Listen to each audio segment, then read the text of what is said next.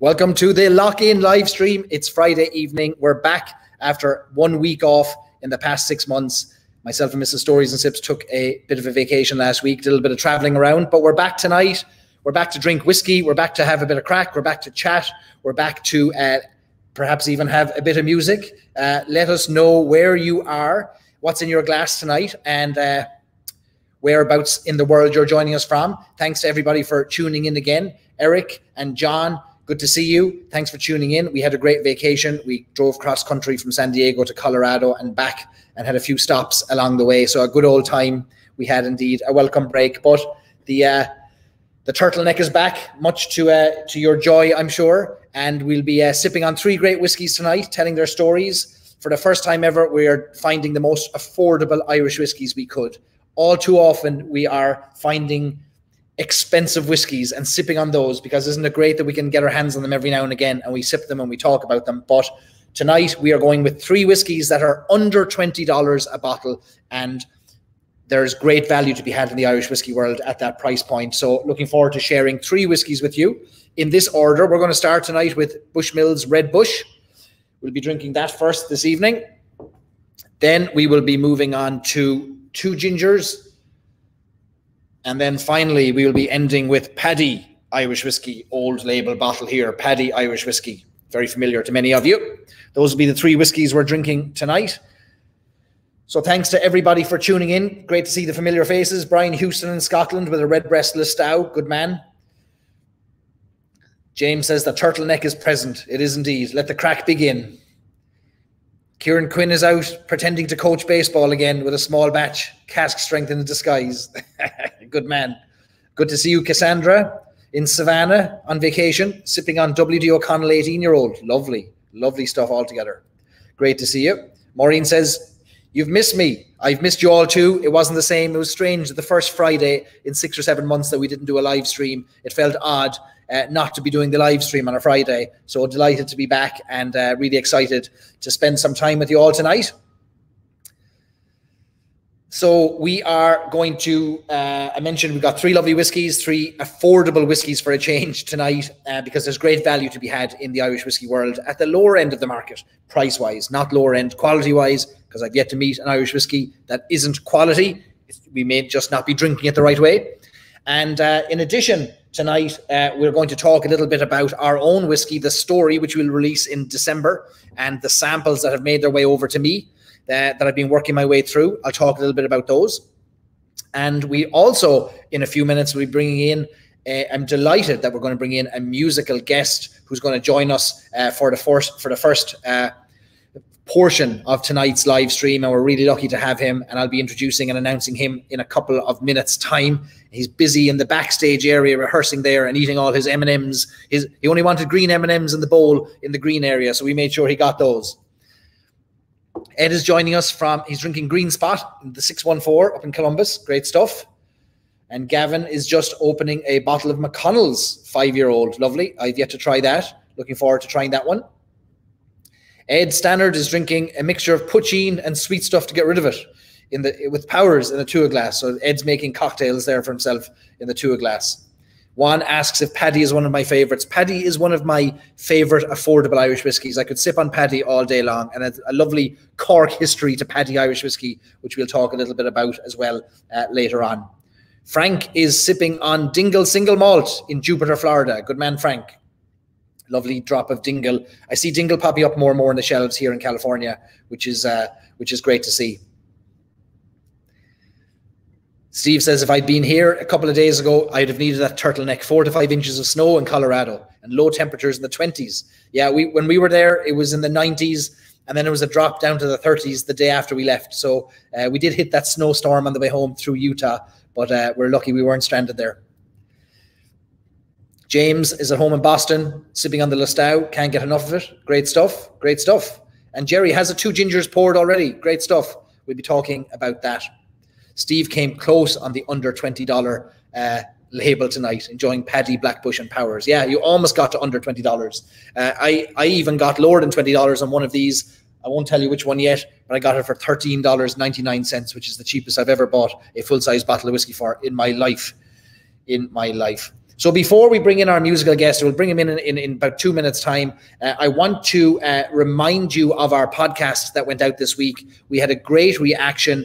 It has been listened to more times in 2 days than any podcast we've ever released. And that was our chat this week with James Doherty, the co-founder together with his wife Moira of the Slieve League Distillery up there in Donegal in the northwest corner of Ireland. And James and his wife and their team and family are doing amazing things with the building of their second distillery. They have a gin distillery, and now they're about to break ground on their second distillery, their whiskey distillery, where they'll only produce smoky peated whiskey. And we had a fantastic conversation. James has decades of experience in the drinks world, working all over the world in the alcohol side of things. Has great experience on the whiskey side, both in Irish whiskey and Scotch and other drinks. And he's bringing a remarkable perspective and kindness to the world of Irish whiskey, which joins all the other kind people that we find ourselves meeting in the world of Irish whiskey. So if you haven't listened to our podcast yet, our chat with James Doherty of Slieve League Distillers, you'll find that on storiesandsips.com or wherever you get your podcast. So do me a favor and listen to that. And if you enjoy it, leave me a review. And if you don't enjoy it, don't leave me a review. It's as simple as that. Stacey says the podcast was really awesome. Great stuff. I know Stacey and Devin are big peated smoky whiskey fans, so you'll be excited to see what comes out of Slieve League over the next 10 years as they do really, really interesting things. Kelly's all three of these whiskies tonight. Great stuff. Well, I will give you a heads up, Kelly, and say you'll need a tall Collins glass full of ice for one of these whiskies. And I'll give the game away and tell you it's the Two Gingers, because Two Gingers was not designed to be a sipping whiskey. It was designed to be a mixing whiskey. And we'll talk about that. That's our second whiskey tonight. So for those of you who've just joined, this is the Friday night lock-in live stream where we come together, we check in on each other, make sure that we're safe and we're healthy, and we salute and toast another week under our belt. And thankfully, we've made it this far. And I'm excited that the pubs in Ireland are going to open in the next 2 weeks. That's good news for Ireland. And hopefully we're getting to see some return to normality across the world. And we all know so many folks who have been affected either through their jobs or health-wise from the way the world is right now. So fingers crossed that that moves away from us as fast as it came in. So a couple of weeks ago, we had our Kilbeggan session, which was a remarkable night. 3 hours of, I mean, it was a session to beat all sessions. And we had the remarkable Mr. Paddy Homan, musician, all the way from Cork, from Fairhill in Cork, joined us. Thanks to the folks at Kilbeggan for bringing him in. And there was a great response to Paddy, and he was a great character. And you all loved the musical interjections into our whiskey drinking. And of course, a lock-in is not a lock-in without a bit of music breaking out. And if you're ever privileged enough to find yourself locked into a pub when you shouldn't be locked into a pub in Ireland, you're hoping that somebody has some kind of an instrument. And if they don't, they'll manufacture one out of a bit of string and a brush or something. But we need music in our lock-ins. And so tonight, I'm really excited that we have a musician joining us. And we will do our best to bring more Irish musicians to the fore here on the lock-in, because I think it's a great combination with our whiskey, but it's also a great way to showcase and hero those Irish musicians who are over here in America plying their trade and flying the Irish flag. So I asked Paddy, I reached out to Paddy during the week. I said, Paddy, who should we have on the lock-in? And he said, there's only one man you should have on there. There's only one man. He said, he is the Jimi Hendrix. This is his words now exactly. He said, you want a man called Lawrence Nugent. He's the Jimi Hendrix of the flute. Sold, I said. Connect me with Lawrence. So without further ado now, let me bring in Lawrence. Lawrence, you're very welcome. How's it going, Barry? Thanks for having me. Yeah. Lawrence, all the way from Fermanagh in Northern Ireland by way of Chicago. Is that right? That's right, yeah. And, you know, it's strange. Not in recent years, but I've been in many's a lock-in, but this is the strangest one I've ever been in. I know. Normally we'd be able to clink glasses and pat each other on the back and tell each other stories up close, but without that possibility, this is the second best thing we have. I guess, yeah. So, Lawrence, how long have you been over in the States now yourself? Well, I've been here about 30 years. I came here when I was about 19. So I've been here about 31 years, or 30 or 31. I can't remember exactly, but I came to New York in maybe 89. And I lived in New York City and Philadelphia for 4 or 5, maybe 4 years, 5 years. And I moved to Chicago, you know. Yes. So, I've been, when you're a musician, I got to travel quite a bit of America now, all over actually. And Lawrence is sporting the Fermanagh GAA, Gaelic Athletic Association jersey, because he knows it'll never be seen on television because the team is so poor they'll never make it to a championship.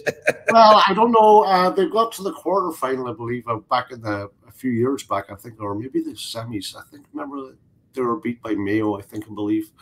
But that was maybe 8 or 9 years ago. I think that's as far as they've got there now. But we have Loch Erin there, and we've got a bunch of good stuff up there in Fermanagh. You know.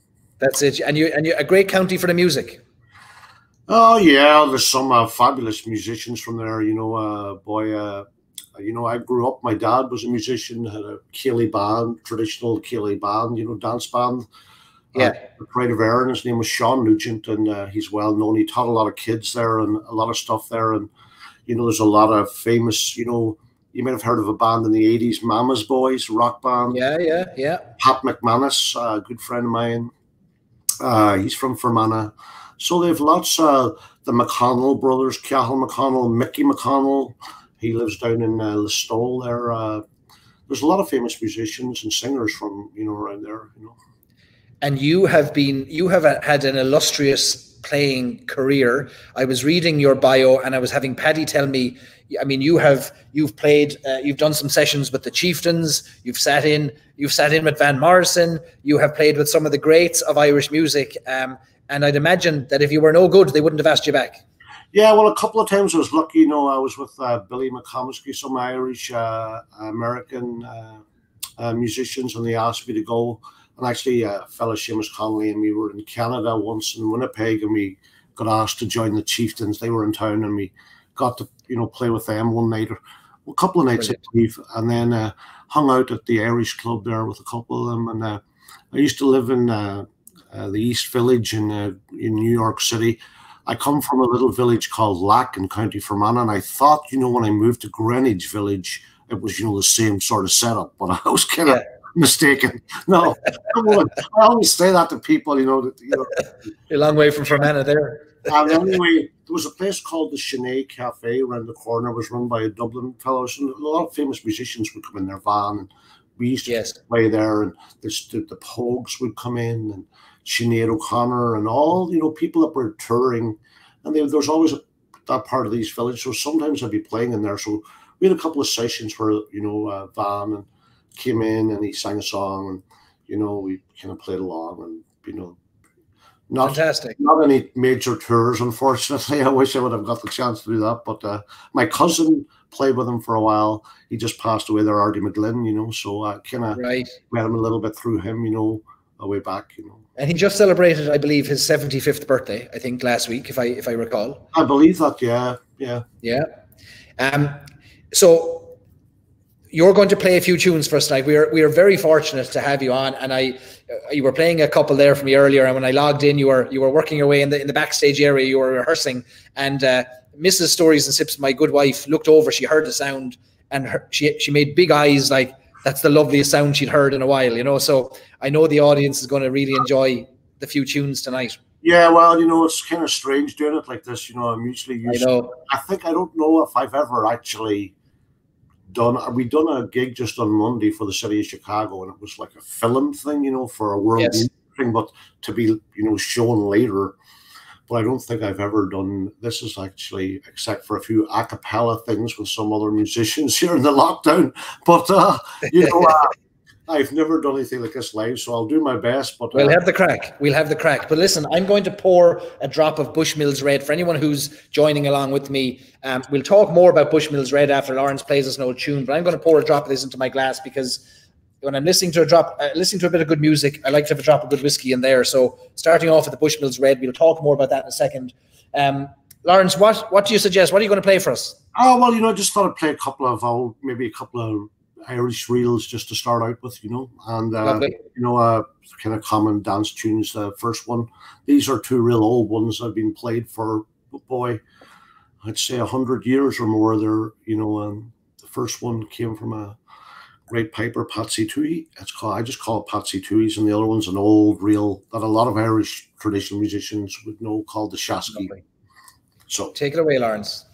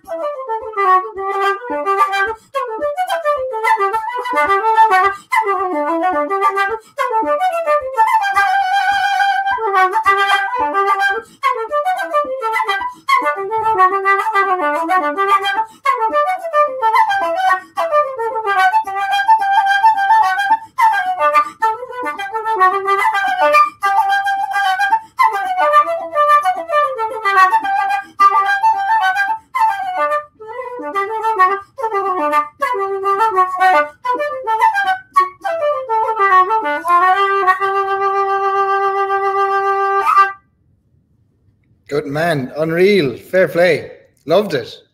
Oh, thank you, thank you, thank you. There were a couple of old tunes there, and I'm a little bit rusty now, the first one, Mo, but I might warm up a little bit now.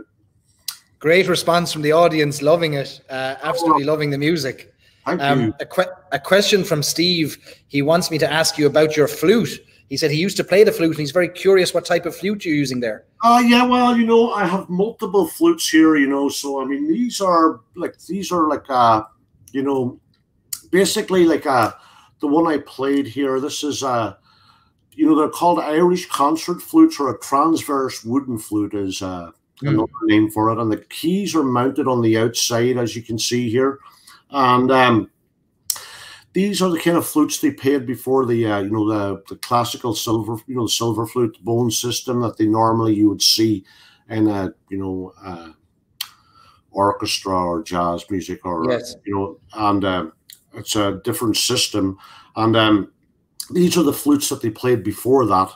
This was actually a copy of a Rudel. This is one that's made by, both are made by famous makers, a guy called Patrick Allwell in Virginia who made this one.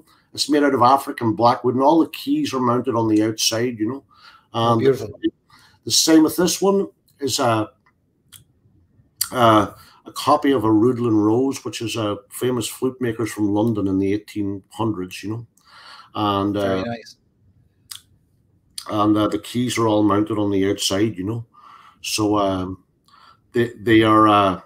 This is both of them are, you know, equally, you know, and they're made out of African blackwood, so the wood is really seasoned. So, you know, there's when you play, it's just you can get a lot more different tones out of the wooden flute, you know. So then, you know, I mean, it's just a little bit different, and it's kind of more raw sounding than, you know, the. Yeah. How old were you when you picked up your first flute, or did you pick up a tin whistle first, or what came first? I started on the tin whistle first, you know. So when I was about maybe 8 or 9, and then I played that for a few years before I got a flute, you know. So probably around 11 or 12 when I started playing the flute, you know.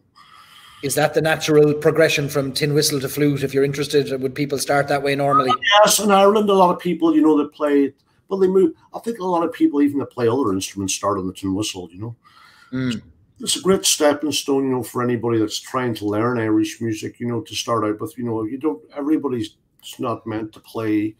You know, you can invest, you know, a lot of money in instruments, and then they just quit.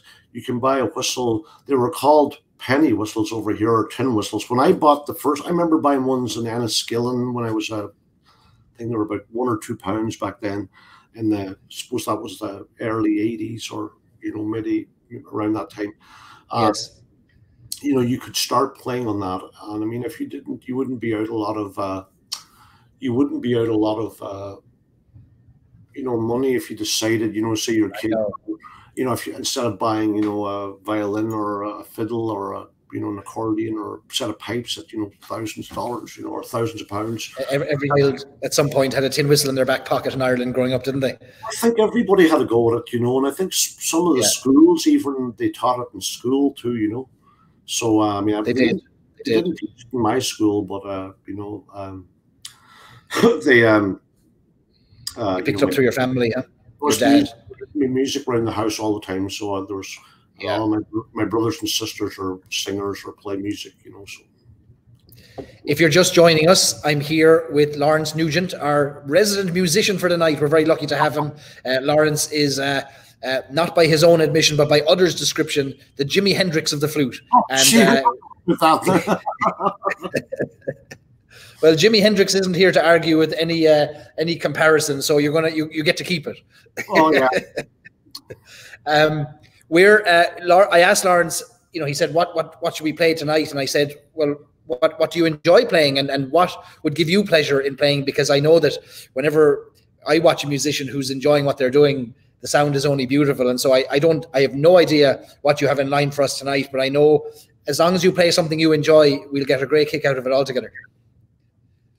Well, yeah, you know, I have multiple, you know, recordings and stuff, you know, so sometimes like those two tunes that would be, you know, common tunes and sessions that I just played.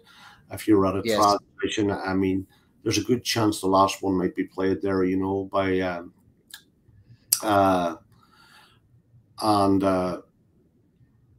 you'd probably hear that tune if you're at an Irish session at the Fleadh Ceoil, or you're, you know, somewhere there in the Metropole Hotel in Cork, there at the Folk Festival, and there's a bunch of musicians there, or somewhere, you know. And, jazz festival, maybe. Well, yeah, you mightn't hear the Shaskeen reel at a jazz festival, though. No, you wouldn't. You definitely would hear somebody's writing. I remember being killed as a child for running around with a whistle in my mouth. Someone that's exactly a dangerous thing. I think I might have done that a few times myself there, Ronan. I can see the names here. So, but yeah, that's not a good idea. But no, it's not. It's not. But listen, for those of you who are joining along and sipping with us, Lawrence is kind enough to stay with us for a little bit and play some tunes for us. And I want to intersperse the music with talk of a little bit of whiskey, because whiskey and music are a great combination altogether. And I promised 3 whiskies tonight that were affordable. I've got all 3 of these whiskies for under $20. So what I'm sipping on right now is Red Bush. And I got Red Bush for $19.99. And what is Red Bush? We might be familiar with Bushmills. Bushmills from Lawrence's corner of the world up there in Northern Ireland, but it's in Antrim, not Fermanagh. It's in Antrim, yeah. Yeah, but Bushmills is making great inroads in the United States, and Red Bush is really their new entry-level whiskey. It is designed to convert bourbon drinkers to Irish whiskey.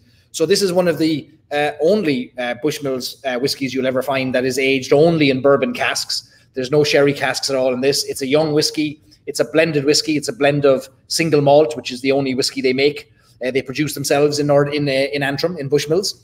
Single malt and grain, which is a corn whiskey. So they'll blend the 2 of those together. A little bit higher percentage of grain than is malt in this. Young whiskey, 3-ish years, 3+ years, not far beyond that. And it is a young whiskey, but it is a very pleasant whiskey. And it's my first time trying it. I only opened this 5 minutes before coming on and had a sip. And it's a light whiskey. It's not harsh. It's not got a huge length to it, as you would imagine for a whiskey that is not designed to be super complex, but definitely an easy drinking whiskey for bourbon drinkers, and sweeter whiskey with that corn component to get people into Irish whiskey and make that leap over from bourbon. So that's what I'm sipping on. I'm not adding water. I'm not adding ice. I'm not mixing this with anything. I'm just going to sip on this. And so Sláinte to all of you out there who are drinking along with me, and Sláinte to Lawrence, who's kind enough to come with us on this journey tonight. I told him how long we go on these sessions, sometimes for 3 hours. He nearly fell off his seat when I told him. He said, I'm not staying there for 3 hours. I said, no, you're not expected to. If you'd have caught me maybe 15 years ago, I could have stayed the distance. No doubt. No, we always come onto the live stream with the goal of wrapping this up in an hour, and 3 hours later, we're virtually holding ourselves up and singing songs together. But that's the sign of a good lock-in anyway. So this whiskey, it does taste a little bit young, but it doesn't taste harsh. There's no burn to it. It's 40% ABV. I know some people don't like this at all in the Irish whiskey world. I would say this is a very approachable, very affordable, easy entrant, maybe first-time entrant into the Irish whiskey world. Drop a Red Bush, you can't really go wrong, and work your way up to the more sherried casks from there, like Bushmills Regular, Black Bush, and maybe even find your way to a Bushmills 21 or a single malt. So tell me, Lawrence, if you were playing another tune, what would you pull out of your back pocket for us?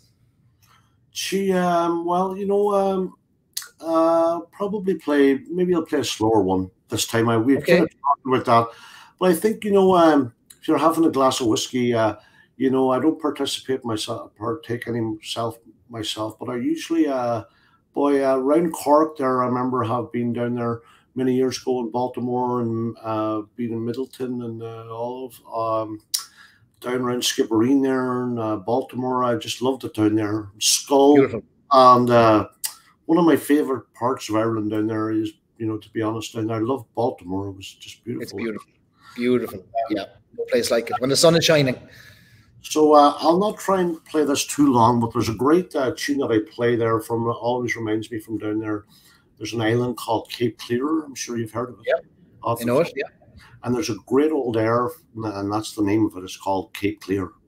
And I actually, there's a kind of a movie that I don't know why there was a sword fighting scene. It was a movie about St. Patrick. Right.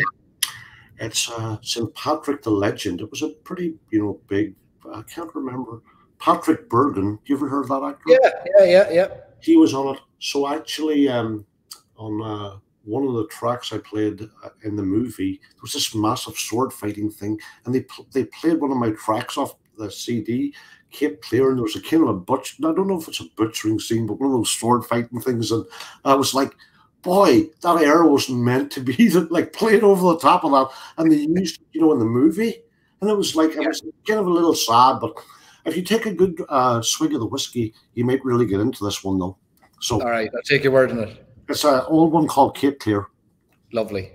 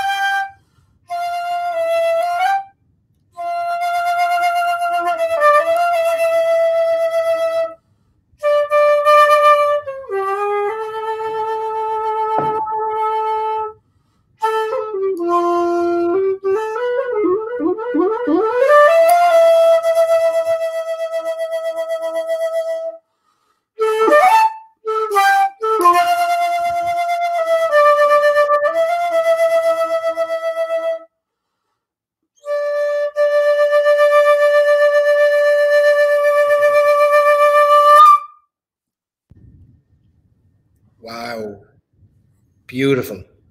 Oh, thank you. You're not supposed to move us to tears this early in the night. That wasn't part of the deal. Sorry about that. I'll keep it lively from now on. That was beautiful. That's a great tune, you know. It's a great, you know, it's called Cape Clear. It's a very old area, you know. They're distilling gin down in Cape Clear at the moment, and they'll be distilling whiskey soon. So Cape Clear and Inishclear will be music and whiskey together down in Cape Clear again. Would you have more of a love for a slow song or a faster song, or would it depend on the time of the day or your mood? Oh, you know, that depends. You know, I mean, you know, there's certain times when you're playing, you know, in a situation like this where I'm just sitting by myself, you know, I mean, you wouldn't play, you know, airs all night long, you know, I mean, they're usually, but, you know, I think, you know, the tradition of Ireland and the, you know, for me personally, you know, the emotion and the, you know, the history of the, you know, I mean, we've such a, you know, a massive history of thousands of years of all sorts of things happening, you know, that, you know, I think that, you know, the airs and long before there was music and people speaking Irish and just, you know, the whole tradition of the music was passed on like that to start out with, you know. So, you know, there's great joy and sadness that can be expressed in, you know, and playing the airs, you know what I mean? I feel, you know, I just feel, you know, I can really get into playing, you know. It's expression, isn't it?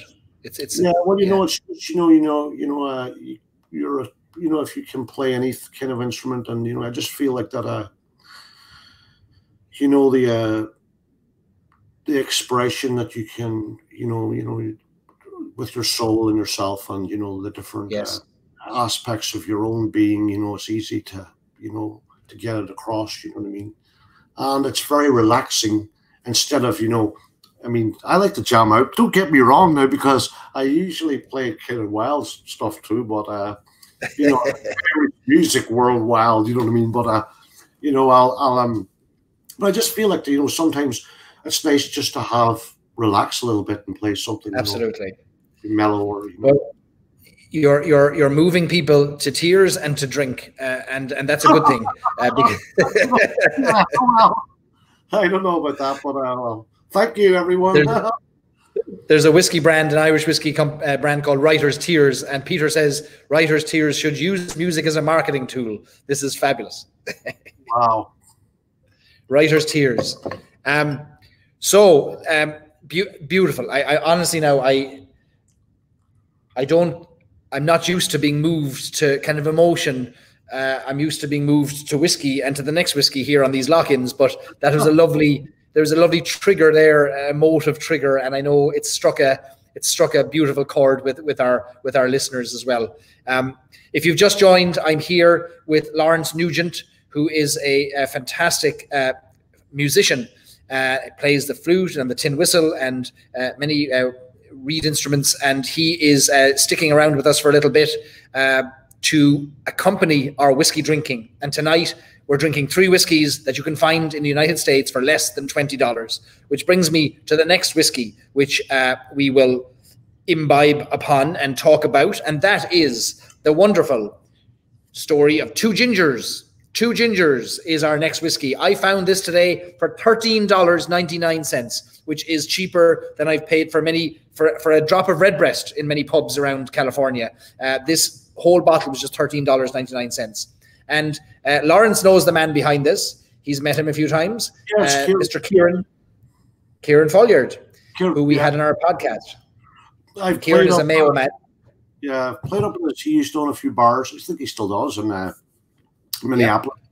There was one called Kieran's, and I was there actually when it opened first, and we used to play a lot of music there on a regular basis. Actually, I'd be up there at least once a month or twice, sometimes for 3 and 4 weeks at a time.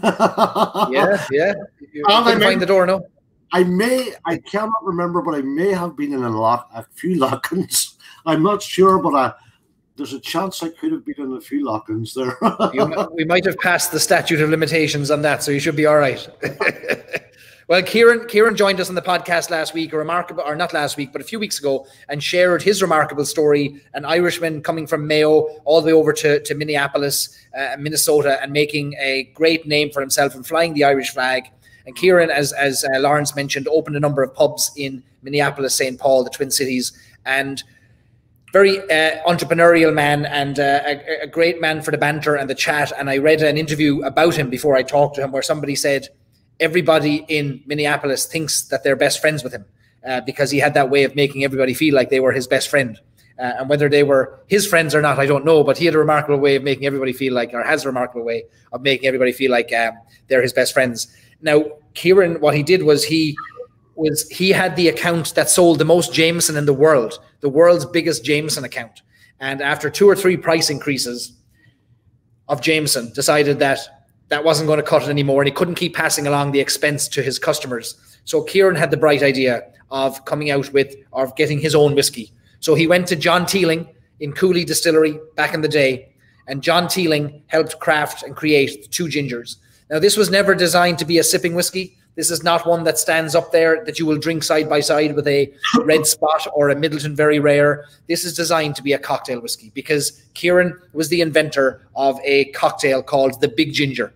And he had asked his bartenders to come up with something for the summer months when big creamy pints of Guinness mightn't cut it. He asked his bartenders to come up with something, and they came up with this cocktail originally made with Jameson, which was literally just Jameson, ice, ginger ale, and a wedge of orange, or a wedge of lemon and a wedge of lime. And he called it the Big Ginger, served it in a tall glass. So I have a tall glass of ice here, a Guinness glass, stolen from some pub, which will remain nameless. And we're going to make our Big Ginger here tonight by pouring in 2 measures of 2 ginger in here. We'll give it a healthy pour to melt the ice. That's my excuse. And then we got some ginger ale here, which we're going to pour on top of it to make our Big Ginger. But we'll forget about the fruit because I forgot to buy it. So we'll have no orange and no lemon, but instead we'll have our Big Ginger. So here's a Big Ginger made with 2 gingers, which is a blended whiskey, single malt and corn grain whiskey, predominantly grain whiskey in that, light whiskey, not designed to be sipping on its own, but make it into a cocktail like this and you'll be grand. So Sláinte, as I sip on 2 gingers, the 2 gingers infused Big Ginger.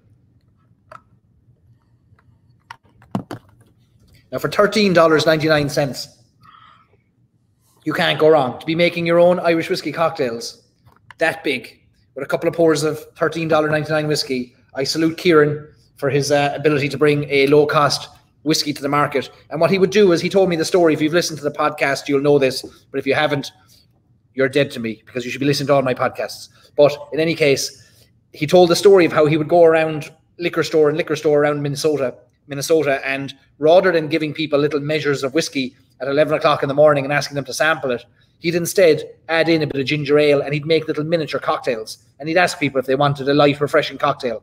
And who's going to turn that down? So they'd have small little miniature cocktails in the liquor store, and everybody fell in love with the Irish whiskey that way. So a great little bit of creativity to get Irish whiskey into people at 10 o'clock or 11 o'clock in the morning. Not that some of us need that excuse sometimes, but in any case, he made a go of it. And within a year, he was one of the best-selling whiskeys in Minneapolis or Minnesota. And eventually, his brand was acquired by Beam, the company that owns Jim Beam, which then became Beam Suntory, one of the world's largest drinks companies. And they still own it to this day. And Kieran still works as a brand ambassador for them, flying the flag for them. He had to sell his pubs because American law dictated that you couldn't be a distributor. You couldn't have your own whiskey and your own pubs because of the antiquated 3-tier system in the liquor industry here in the United States. So he sold his pubs to his managers, and he kept hawking the whiskey around the States. And no better man to be talking about whiskey. Did you ever try it back in the day, Lawrence, when he first came out of it? I don't think, I haven't drank in years myself, but 2 Gingers wasn't even out. That's only been, that is only out. I don't know how long, maybe about, I'm guessing 10 or 15 years. Would that be correct? You know what? It could be 10 years. It could be 10 years. Yeah. Yeah. So I don't think that wasn't even when I was in Minneapolis and St. Paul when Kieran first opened. I think that when he opened Kieran's, I believe it was Kieran's. It was around 3rd Street and 2nd Avenue in Minneapolis. I think that was in around 1994, 93. I'm guessing 94, 95. I think that was the first pub, I believe. And then he had, I believe, the Dubliner in St. Paul too. That's right. Yep. No, he did not. That wasn't even available then. I think that came out. I'm guessing that's 10 or 15 years old. I'm just I think it is. And the brand was acquired within a year. He had such a strong brand presence in Minnesota that Beam thought that it was an important brand to have in their stable, and for an entry level, if you're just entering Irish whiskey, the world of Irish whiskey, again, no different than the Red Bush we started with, 2 gingers mixing a cocktail. That's an easy way to get into Irish whiskey. A bit of ice, a bit of whiskey, and a bit of ginger ale, and you won't feel the harshness of the whiskey if it's your first time. I could sip on whiskey and ginger ale all day long, and $13 a bottle. I fully intend to sip on whiskey and ginger ale all day long. Yeah. The other bit of worth telling about the story of 2 gingers is on the label on the front of it here. You'll see 2 gingers are named for his mother and his aunt, 2 redheads. And that's where the name 2 Gingers comes from. And Stacey, I see in the comments, is looking for the cocktail recipe. It's a very easy cocktail recipe, Stacey. You fill a Collins glass with ice, pour 2 parts of 2 Gingers whiskey into it, top it up with ginger ale, wedge with both a lemon and a lime. I'll put there's the recipe there. I'll put that into our Facebook group as well for you. It's a very simple one. Juan says, if there is a person here who doesn't listen to the Stories and Sips podcast on Spotify or YouTube, stop right now everything and go listen to all the chapters. Thank you, Juan. Juan is flying the flag for Irish whiskey down in Argentina and doing a great job of it. If Juan, put your Instagram and your Facebook or Twitter in the comments there so that everybody can follow you down in Argentina. Juan spent a lot of time in Ireland and fell in love with Irish whiskey and is doing a great job down there in Argentina. So we're looking forward to seeing more from him. Andrew says that this 2 Gingers is easier on the wallet than sipping on my Redbreast's old fashioned. No doubt about it. No doubt about it. But look, sometimes we have to treat ourselves. Aren't we worth it? Stacey having a go at me saying it's a perfectly easy cocktail recipe. And she says, yeah, says the man who forgot the fruit. I had one job today. That was to get the ingredients for tonight. And I forgot half them. So we were on the road this week, and we didn't completely remove ourselves from whiskey, even though we were on holidays, because there's really no holiday from whiskey. Everything in moderation, of course. But we happened to find our way to Colorado, which was our intended destination, so we did well. But we knew that there was a distillery in Colorado that's doing interesting things. A distillery in Colorado that is just outside Denver, that has modeled its production on the quintessential style of Irish whiskey, which is single pot still whiskey. And that distillery is called the Talnua Distillery. And I have a bottle of Talnua here. In fact, I have a few bottles of different Talnua here. But for those of you who are from Colorado, Steve, I'm looking at you and others in our group. You see here, I've got Old Saints Keep and the Quarter Cask, 2 single pot still whiskies. I had a wonderful tour and a wonderful time visiting and a wonderful tasting there. You'll be delighted to hear that in 2 weeks' time, we're going to have the founders of Talnua Distillery on our lock-in, and we're going to do a side-by-side tasting, maybe a little contest between Irish single pot still and American single pot still. So Patrick and his wife are going to come on and talk to us about Talnua and about their endeavours in the world of single pot still whiskey, how they got inspired by Ireland, Redbreast in particular, and we're going to taste these all side-by-side. So that's in 2 weeks' time. So stay tuned for that. Jeff Adams, I'm looking at you. You went to Talnua last week as well. I think I passed you on the road, and you picked up a great bounty or booty there as well. So that's in 2 weeks' time. In a week's time, we are going to have a very special event indeed, because it's halfway to St. Patrick's Day, but I'm not going to tell you anything about that right now, because you got to stay till the very end, and then I'm going to tell you what's happening next week. That's my little hook to keep you in here. If you're enjoying the show tonight, as I am, would you all do me a favor? Do two things for me.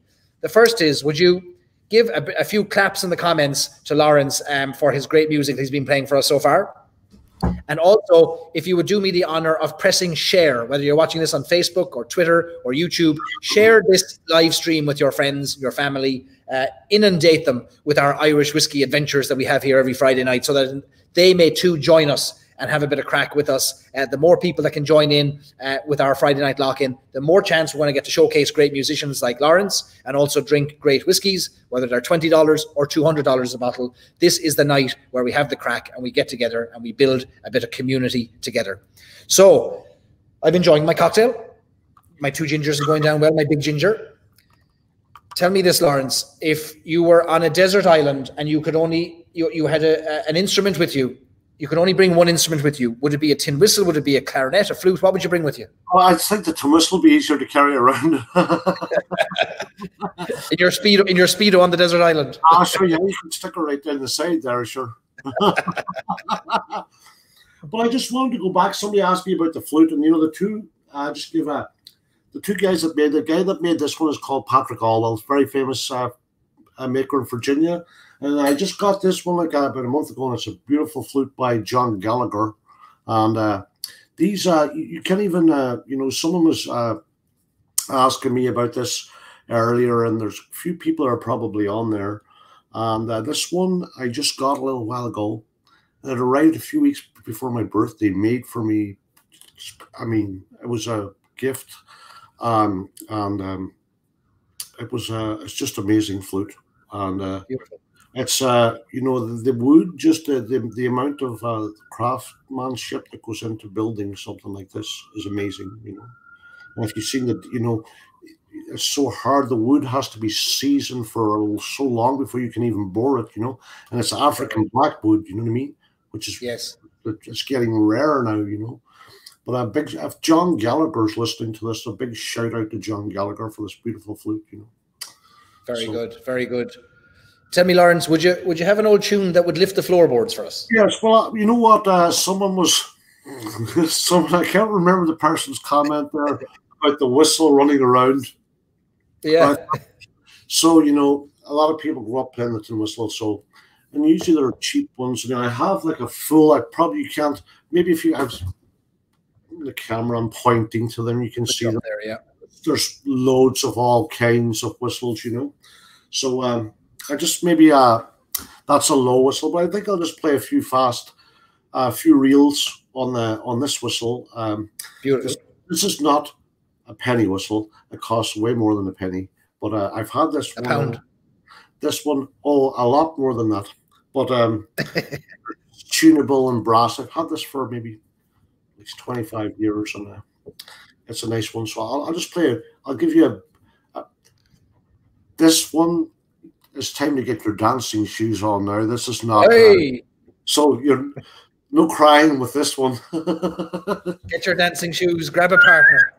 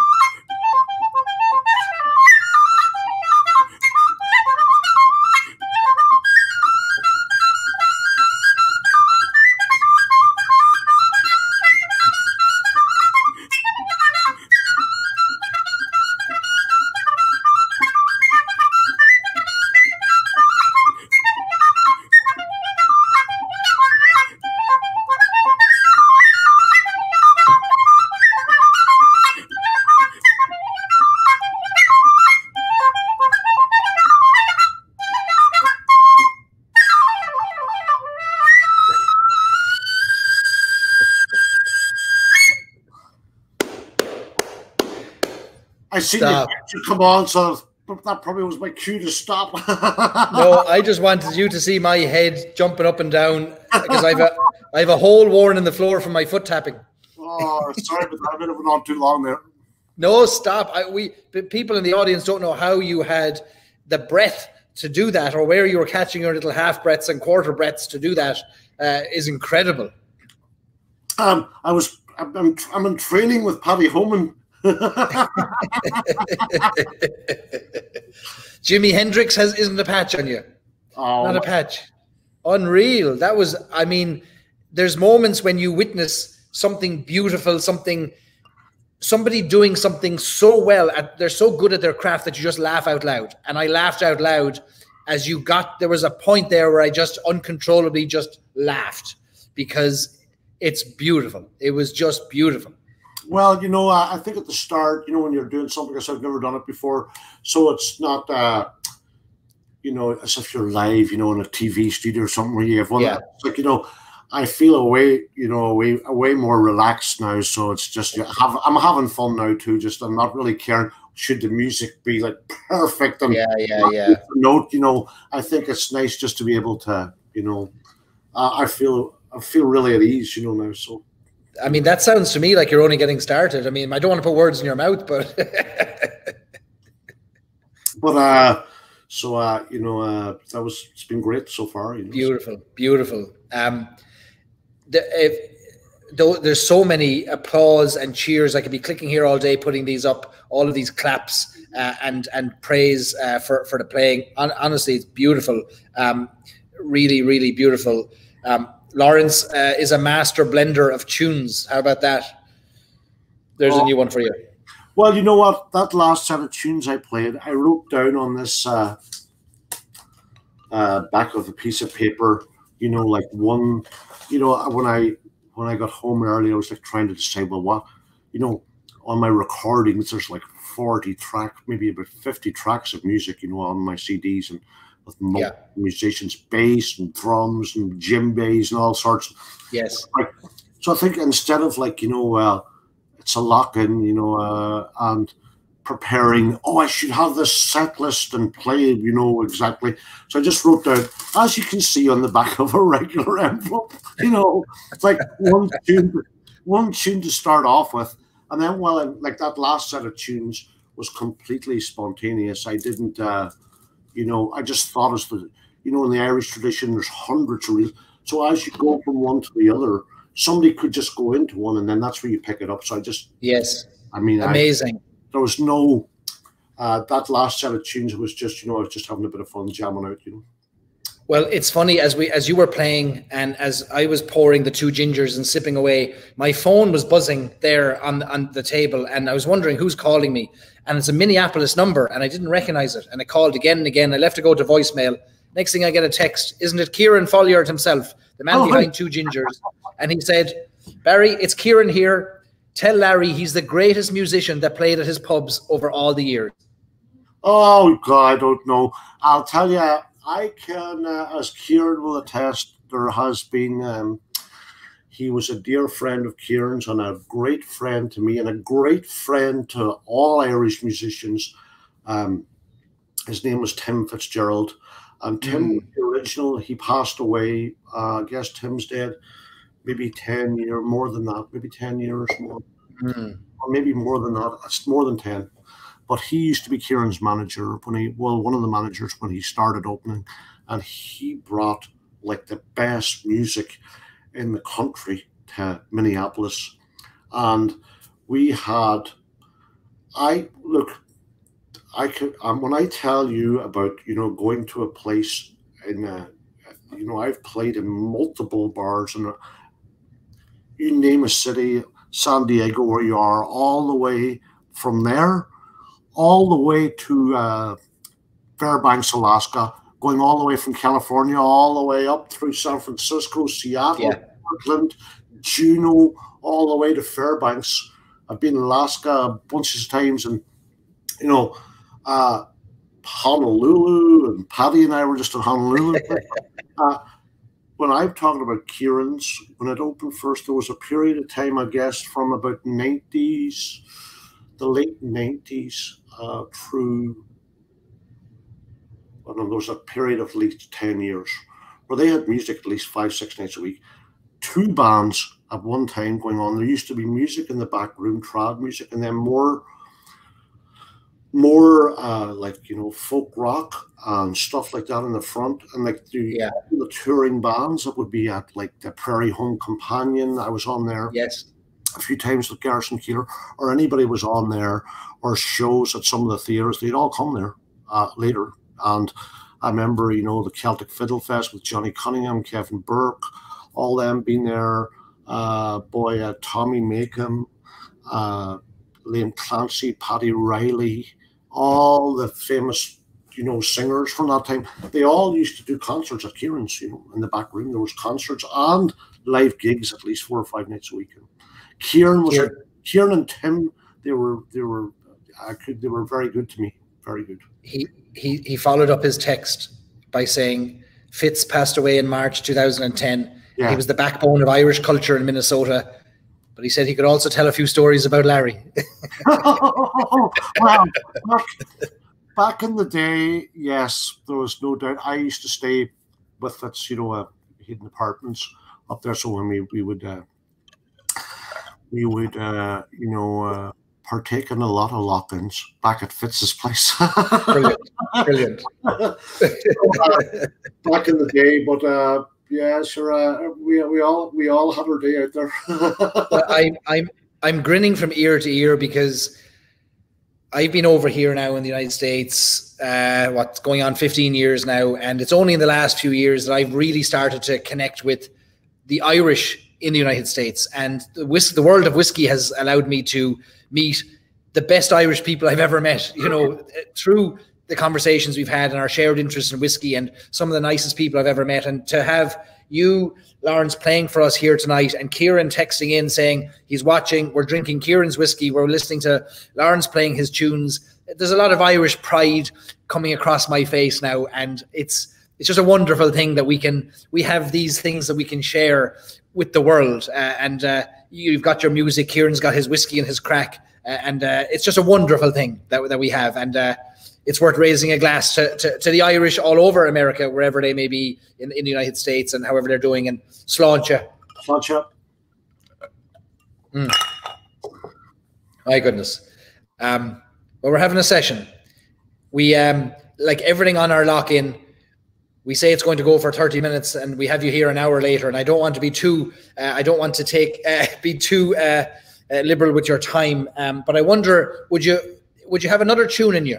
Would you have one more to play us out? Yes, I don't know if anybody, you're saying if you want to throw something out there, if anybody has a request, and if I can pull it off, I'll if I know it, I will, or I'll try and compose. Well, would you, audience, all of you there, if you'd like to hear an Irish tune, if there's a particular song that's a favorite of yours, put it in the comments there. If Lawrence knows it, he'll play it. If he doesn't know it, he might make it up. But in any case, let us know what you'd like to hear. There was a few earlier. What did we see earlier? Lonesome Boatman. Oh my God, okay. Well, that is one that I play weekly at the Currab at Connemara pub here in town, so I will give it a go. Are we back? There we are. We're here. Back. Yeah, you're just are we back? We're back. We're back. Yeah. So here's one. Lonesome Boatman, Made Behind the Bar. Yeah. Owl Triangle. Well, that's a song we always end with at the end of a night. Something from Tommy Makem.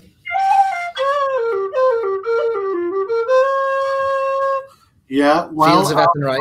Gee, boy, there's a lot now. I think I'll just go. The first man to the buzzer there was the Lonesome Boatman. Lovely. So here we go. This is from the Fury Brothers originally.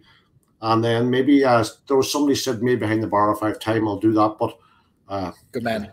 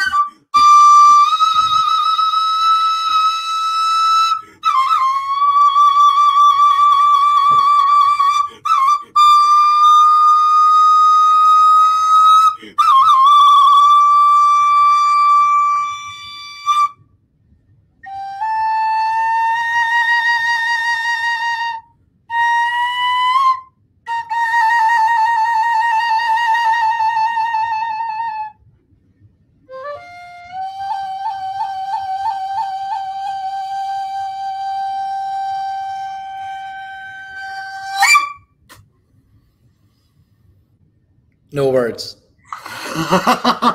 It's usually better with the backing. It's hard to keep the time, you know. This is, I mean, I was spellbound. How fast do your fingers move? I don't know. It's just a bit of fun, man. You know, usually that's kind of a song I play with. There's a few singers, a fellow who owns a bar here called John McDonough, the Currab, and Billy O'Donoghue, our friends, and we play that tune every week. You know, I'm so used to the accompaniment that it's hard. Yeah, you know? yeah, I know. It's a kind of a tune that you need a steady groove to, you know.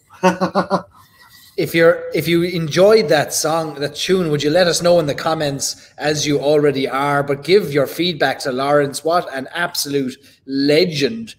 Caroline says the Pavarotti of flautists. Boom, says Andrew. Wow, just wow. What else can you say? Eat your heart out, Finbar. Brilliant. Oh, no, don't say that. You'll be blacklisted in Ireland. Yeah, oh yeah. That's a great, you know, usually that tune is played, you know.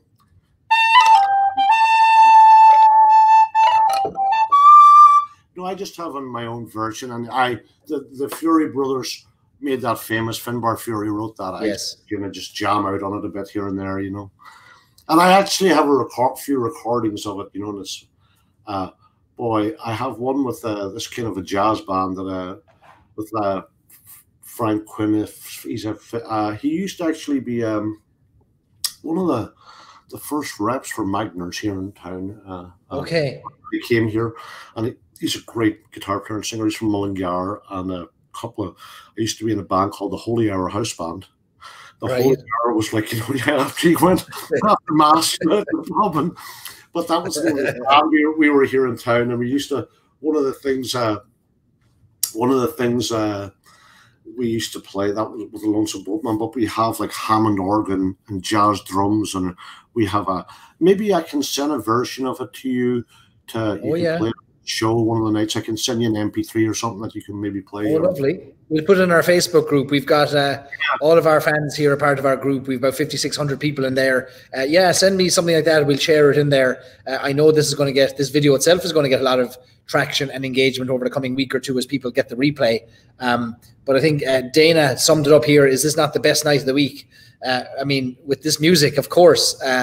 And it's no thanks to me. I only open bottles of whiskey, and I'm lucky enough to bring on great people who can entertain and engage with us. And geez, it's almost like we're back in Ireland. It's almost like the real thing, isn't it, Lawrence? Almost. Yeah, you know, it's nice just to hang out and chat. I mean, I've never really done anything like this, you know, online like this before, so it's brand new for me to do anything like this. I mean, I talk to my sisters and brothers on Facebook Messenger, FaceTime. Yeah. You know, talking to someone. Well, there's, you know, hundreds, thousands of people listening. I know. So I better not curse listen, any dirty jokes. we have you on a 5-second delay anyway, just in case you embarrass us. Like, okay. Tell me this: will you come back again to us? Oh, definitely, Paddy. Yeah, it was fun, man. Thanks for having me. You know. I haven't, you know, in fairness, playing as much as I have been in the past, you know. So, you know, it is what it is. You know, sometimes I'd be very critical of the way I'd play, I guess. But hey, I mean, I'm a little bit rusty. Will you stop? I listen. If that's rusty, I'd hate to. I think I'd faint if I saw non-rusty. But when I was talking to Paddy Holman earlier before we came on, he said, ask that man what he can do with 2 tin whistles.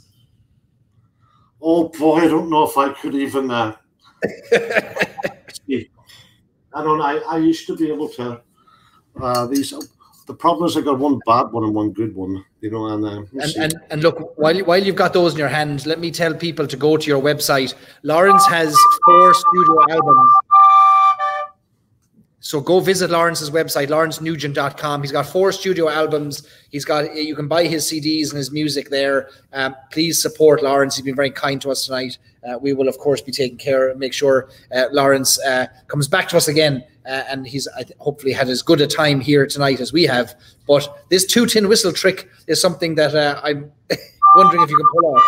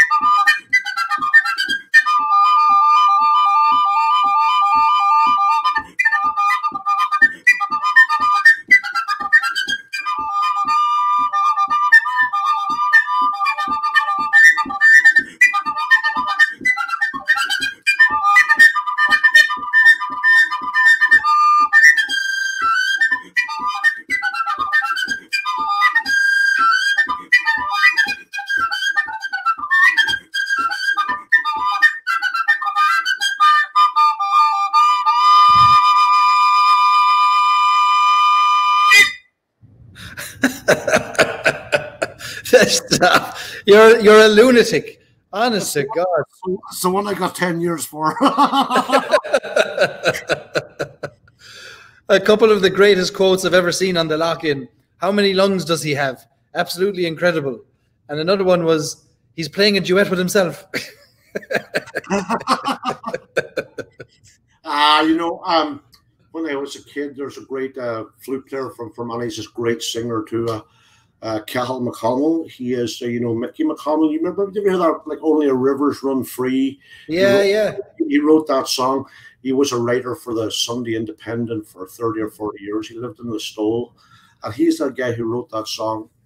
His brother Cahill is a great singer, flute player, and tin whistle player, and made about 40 albums with the Boys of the Lock, a famous Scottish band with Ali B. And traveled the world with them. And he used to play with my dad in the Keeley band when I was a little kid, and or maybe even before I was born, actually. But he was always a great encouragement to me, and he was the first person I seen doing that, playing the two whistles. Is that right? Yeah. Amazing. It's a little trick. It's people, you know, people that would be looking in might be able to see as clearly, but there's a little trick to it, you know.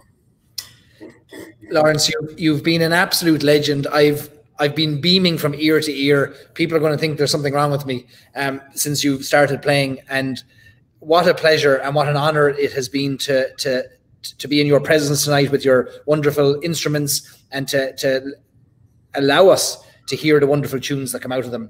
And I'm hoping that we didn't annoy you too much, that you wouldn't come back again in the future and play for us again. Yes, we could put, you know, we'll be in course contact, Barry, and we can put something together again.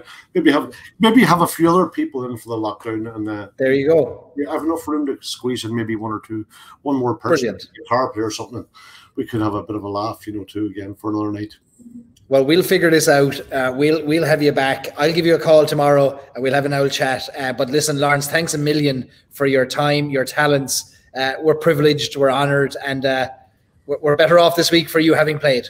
Well, God bless you all. Thanks very much for having me on, and you know, it was nice to be able to do it. And thanks to Paddy, of course. Paddy was the guy who he introduced us. Paddy, we were out on the Chicago River last night, and he was, when I was calling you, I was just getting ready. That's right. And so we, you know, I didn't know how this was going to go, but now that I know how to do it, I don't. You know, sometimes you get nervous from some of these things, but I guess I'm the only person here in the room. But I know it's just you and me. There's lots of people looking in. So thanks so much for having me, and good luck with the rest. Thank you. Go to lawrencenugent.com. Stacey's already bought an album on Amazon. She can't wait to get it. Dana said this has been so moving. She didn't realize how much she's missed live music. We have you have more fans after this performance. Thanks, Lawrence. They keep coming in. I'll email you a link to all these comments, Lawrence, so you can look at them tomorrow and get a good look into all the feedback that we got here tonight. On the website too, you know, it's very easy to download the music, you know. It's all available for download. I mean, the latest, some of the albums are the ones, like, for instance, if you bought some of them, just not to put that woman off, on Amazon.com, you know, the first 3 albums were, you know, made for a record company back in a while ago, and they would be very expensive on there on Amazon. Some of them would be hard to get now, but they're all available for download on my CD on the website. lawrencenugent.com. For those of you interested, please go and support Lawrence, and we're going to have him back again. And next time he's going to play 4 tin whistles instead of 2 at the same time. Well, hey, thanks so much, and thanks to Paddy and everybody and yourself, Barry, for having me. Good luck. Thanks a million, Lawrence. Good luck with the rest of the show, man. Thank you so much. I'll give you a shout tomorrow. All the best. See ya. What an absolute legend. A gentleman. An absolute gentleman. Woo, I'm lost for words. I don't know what to do now. What happens now on the live stream? Can somebody tell me? That was insane. Insane. Just amazing. Aren't we lucky that talent like that exists, and somehow we're able to get them on here and play a few tunes for us as we sip on our whiskies. I almost forgot about the whiskies. I was so engrossed in the music, but then you realize that whiskey and music are so interconnected, and they're all about bringing people together. And we wouldn't be here tonight if it wasn't for whiskey. but I'm liking this layering in of music on top of the whiskey. And if we can find a way to make this happen more often, we're going to do this, and leave that with me. But I'd love to find a way to showcase the lock-in as a way to bring more Irish talent to the fore while we sip on our whiskies, which wouldn't be a bad thing. And if people can get exposure and we can support Irish artists while we support Irish distillers and blenders, then we'll have and whiskey makers, we'll have a great old time indeed. And Kieran texted me, Kieran Folliard from Two Gingers, as Paddy, or as Lawrence was playing, he said, forget about Two Gingers. He said, it's all about the 2 tin whistles. And he's right. He's absolutely right. So go and follow Lawrence. Let me put up his website one more time as I look through your comments, lawrencenugent.com for more information. Kieran asks, how high does your bar go after that? I'm running out of ideas of where the bar goes from here. But I'm gonna get back together with Paddy and Lawrence, and there's a great Irish community of musicians in Chicago, and they have a thing called the Sunday, I think it's the Sunday night session on Facebook. It's a Facebook group, and I'm going to post it in our Facebook group, actually, in Irish Whiskey Fans of America. I'll put the details in there. But Paddy brings in musicians in a pub, I think it's the Galway Arms in Chicago, and they play every week on a Sunday. And it's a good old time. There's no whiskey, mind you, but that can be your Friday night stop here and then go there on a Sunday night. But in any case, there's a big bank of musicians there that I'd love to find a way to work out how we can support them and help them in these times when I'm sure their live performances are at a standstill. So us being able to bring in more whiskey brands to help support our live stream, and the more you can share this live stream, the more people watch this on a weekly basis, the easier it is for me to ask brands to help support these musicians and ask whiskey brands to come on board and support our efforts here, because really it's a win-win-win for everybody. If we can support musicians, and then we can support Irish whiskey brands, and everybody's getting something out of it, and we get a Friday night where we have a good old time hanging out with familiar faces and friends, then I think that's a good thing. We're very lucky indeed, as Ed Power says in the comments, very lucky. All right, I've got to pour some more whiskey, I think. Stacey's reminding me what happens next. You pour more whiskey and you talk about the awesome tunes. Okay. Greg asks, who's got to follow Lawrence? Yeah, that's my unfortunate privilege, is I've now got to fill the space that is tin whistle free and flute free. So what can we do? I mean, this is almost the time where you'd have to bring in like a Redbreast Dream Cask, because only a Redbreast Dream Cask would be sufficient of filling the air after such music as that. But I'm not going to be bringing in the Dream Cask. Instead, we're going to be going the other direction price-wise to Paddy Irish Whiskey. For those of you who have Paddy Irish Whiskey, would you pour yourselves a drop of Paddy? And we'll talk a little bit about Paddy as I catch myself up on your comments, which I cannot keep up with. They're coming in so fast. Dearman says, it's been a magnificent evening. Might be the best yet. I'm about to ruin all that now, because it's all downhill from here. Good, healthy pour. Greg Anderson says, 2 gingers and 2 tin whistles equals forever. I like your style, Greg. I think you're onto something there. But yeah, wouldn't this be great if this became a musician, Irish music and whiskey show? This can happen. This can happen. Do you know how it's going to happen? If you keep sharing this, if you keep commenting, if you keep liking, if you keep telling people, you know why? Because whiskey brands want to be part of that, and I'll get them to pay for the musicians. How about that? That's the way we'll do it, so that musicians are supported. Okay. Whew. Where do we go?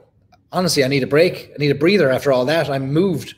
Andrew wants to know if I can play the spoons. I can, but not very well. Oh, jeepers. That was just unreal, wasn't it, Kieran? Yeah, Kieran's probably still out there supposedly coaching baseball or baseball, and he's tapping his feet to the tunes, kicking up the dust on the diamond there with the tunes that have been coming out of the lock-in tonight. All right, Paddy. Yes, we are on to Paddy. Right, so I mentioned tonight is, and I've got lots to cover yet. We're only an hour and a half into our 9 hours of usual programming, as you're all well aware. I said to Mrs. Stories and Sips tonight, no, tonight's going to be the night we just do an hour. Tonight, just tonight, an hour. And she nodded and she said, yeah, sure it is. Tonight's the night, is it? Yeah. It's never night. It's never the night. Ed Powers says, second wind, you're only halfway through. Okay, so 3 whiskeys tonight. all under $20, affordable. You don't have to spend $600 on a bottle of whiskey from Ireland to enjoy Irish whiskey. This is not an elitist community, as those of you who are part of our Irish Whiskey Fans of America, I hope, would agree with. There's no elitism in Irish whiskey. Nobody mocks somebody else for having a cheaper whiskey, and nobody is... well, maybe some people we're all jealous if somebody has a better whiskey than us, aren't we? But there's nobody being rude or annoyed really about it. I always maintain Irish whiskey is for everybody, but not all Irish whiskey is for everybody. There's something there for everybody. The 3 whiskeys I'm tasting tonight are under $20, which makes them the most accessible, the most affordable Irish whiskeys you're going to find. Irish whiskey, for the most part, is ridiculously expensive. And I say that as one of the biggest Irish whiskey fans you're ever going to encounter. And I'll pay the money for it, but I think it's ridiculously expensive. That's not the fault of the distillers. It's not the fault of the blenders or the merchants or the bonders. It's the fault of the Irish government. We're not going to get into political zinging tonight, but suffice to say that customs, or excise duty and taxes on whiskey make it very, very expensive. Bourbons can be found for much cheaper. When I was away last week, we met some friends we were traveling with some friends who brought a bottle of bourbon that was a $12 bottle, which was absolutely incredible. And for $12, there's no Irish whiskey can compete at that price. In any case, we have 2 gingers was $13.99 today. I've never had such value. I emptied my big ginger. Thanks, Kieran. Thanks for tuning in. Thanks for texting me, and thanks for giving props to Larry. Red Bush, $19.99. Paddy Irish whiskey, $19.99. Now, I have a litre bottle here. This wasn't $19.99, but its 750 milliliter sister, brother, was $19.99. Now, this is the old label. Look at this. This is Paddy Irish whiskey. In America now, on the shelves, you'll see Paddy's, a rebrand with an apostrophe S. This is my favorite affordable Irish whiskey in the world. 40% alcohol by volume, a blended whiskey, a Cork whiskey traditionally. This whiskey has been around since the 1700s, the late 1700s. This whiskey started out as the Cork Distilleries Company Map of Ireland Old Irish Whiskey. The Cork Distilleries Company was an amalgamation of a number of distilleries in Cork, the 17 and 1800s. The Cork Distilleries Company then was one of the 3 whiskey companies that amalgamated together to form Irish distillers, Powers, Jameson, and the Cork Distilleries Company. And Cork Distilleries Company most famous distillery was Middleton. They were, the Cork Distilleries Company owned the Middleton Distillery. Paddy Irish whiskey got its name in 1913 when their traveling salesman, Patrick J. O'Flaherty, or Paddy Flaherty, as his name was known in short. Paddy Flaherty was known the length and breadth of Ireland for being a great whiskey salesman. And Paddy would travel on the train around Cork, and he'd be greeted at the station and practically carried into the pubs in the town. Why? Because everybody knew that Paddy was going to buy everybody a round of whiskey and a round of drinks. And he'd buy them the Cork Distilleries Company Map of Ireland Old Irish Whiskey.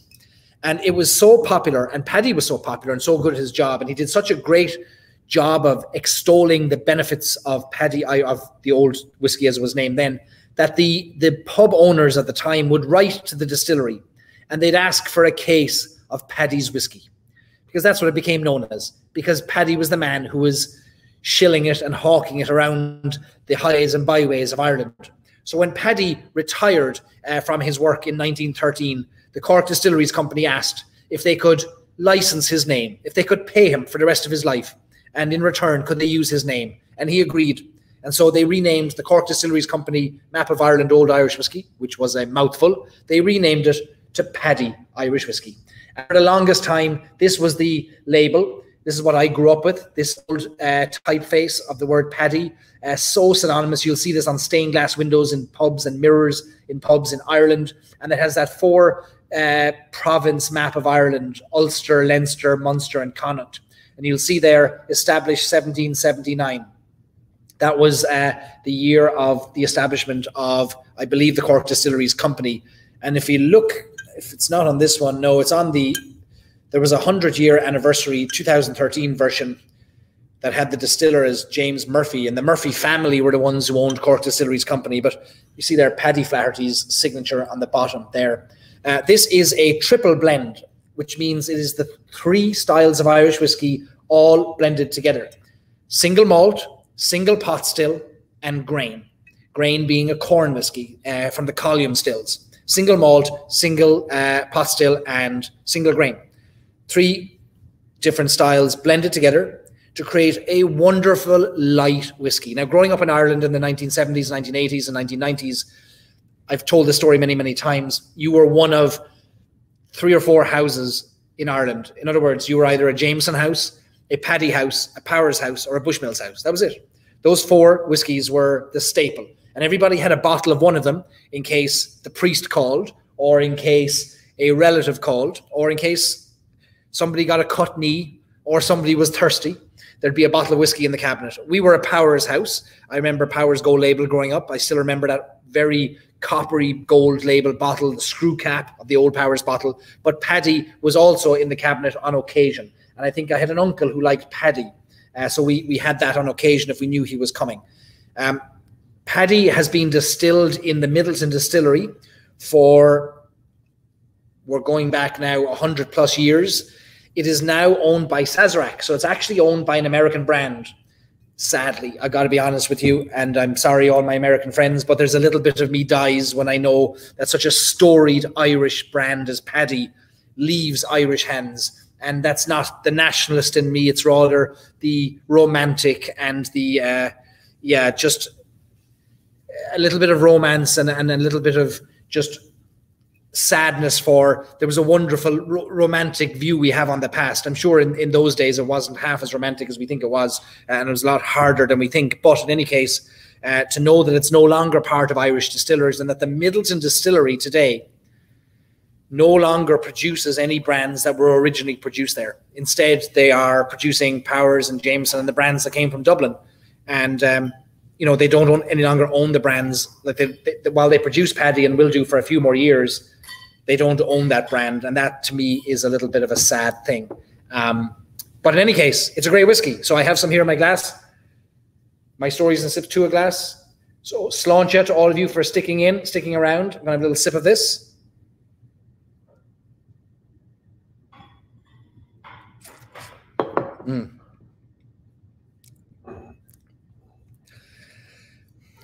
I smile every time I sip Paddy. It's Paddy tastes like sitting in a pub in Cork. There's a fire somewhere in the pub. You're not too near it. There's a warmth there though, but you're not sitting on top of it. And you have easy access to the bar, and your friends are with you, and maybe a family member you haven't seen in a while. That's the taste of Paddy. Nostalgia, maybe. Maybe it's a glass of nostalgia, not romance. Nostalgia. There's wonderful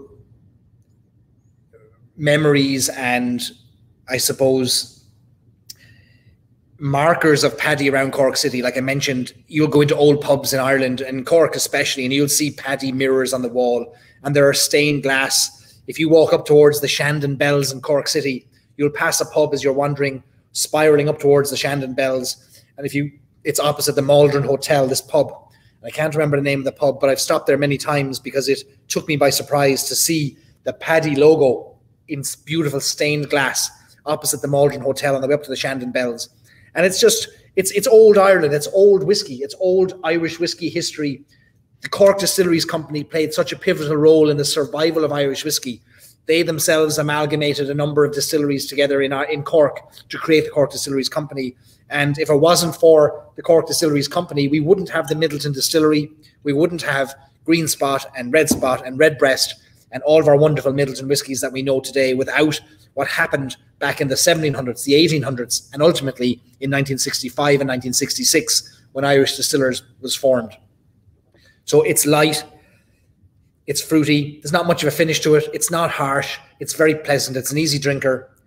I've never mixed it with anything, but it would go just as well with ginger ale, I'm sure, as 2 gingers would. But it's a lovely little sipping whiskey, affordable. Paddy and Powers would have been the best-selling whiskies in Ireland in the 80s and 90s. It would just be a staple of every pub and many, many homes. So, again, Sláinte.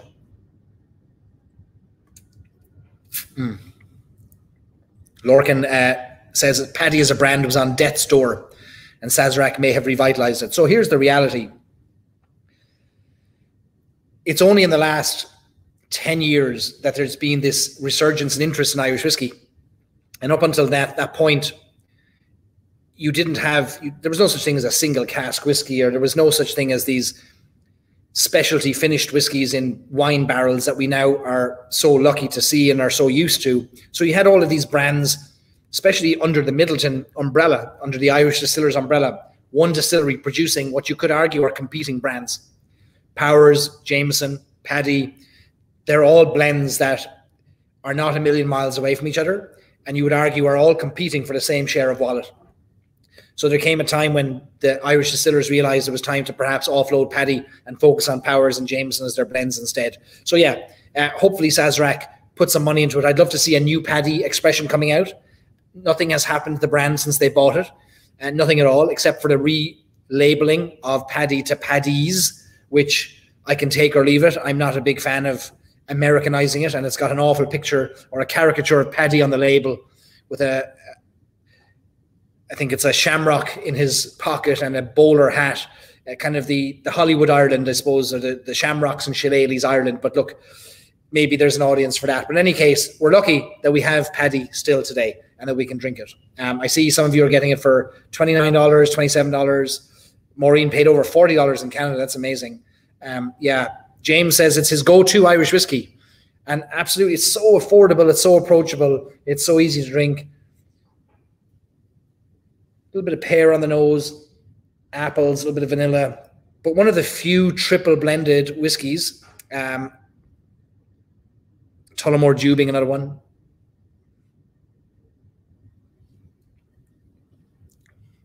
Steve says it's right. At least Paddy is still going as a brand. Absolutely. Absolutely.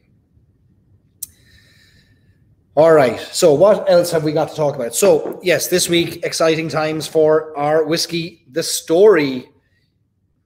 The Story, you may be familiar with this. This is a whiskey that we introduced a few weeks back.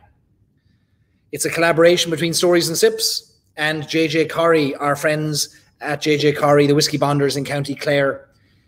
Louise McGuan is our friend who's been putting together samples of this potential whiskey for us so that we can evaluate and determine which of these whiskeys is going to make it. So this week I got a package in the post of 4 bottles like this. So each one is labeled blend number 1. And as you can see, I've taken a serious chunk out of this. Blend number 2, and then number 3 and 4. And Louise sent these over to me in a package. And you know what it said inside the package? All it said was, all the information I got with these 4 whiskeys was, enjoy them. That's it. I don't know what they are. I have no idea. There's no indication as to what is the blend, what are we looking at here? I don't know. I don't know if it's 20% malt, 80% grain. I don't know any details of the age. So I've literally been shipped a blind package. And I couldn't be more thankful. You know why? Because if I know that something is older or something contains more of a, let's say, a premium element like malt as opposed to grain, maybe my bias will lead me towards that. But instead, I've got 4 whiskeys of unknown origin, 4 whiskeys of unknown contents that I am sitting through taking notes on. And I've had 3 tastings so far, and I think I probably have another 5 to go, because every time I come back to each of these bottles, I get something different. Now, there's one is standing out to me, and it's number 1, blend number 1, and that's why there's more gone in this than any others. But I need to do another tasting to find out. So what's going to happen is, as I go through these tastings, I go through these samples, I'm taking my notes, and then I'm going to get back together with Louise, and we're going to talk about what I have experienced and what I like and what I don't like. And then she'll probably do the grand reveal and say, well, here's what you were tasting. So the danger here would be to say to Louise, give us the oldest, most premium spirits that you have, put that in a bottle, and we'll call it The Story. But of course, that would then ignore the wonderful blends that occur when less premium, younger spirits come together. So I'm tasting these not knowing their age. I have some suspicions, but I could be completely wrong. I have an amateur palate. I'm no expert.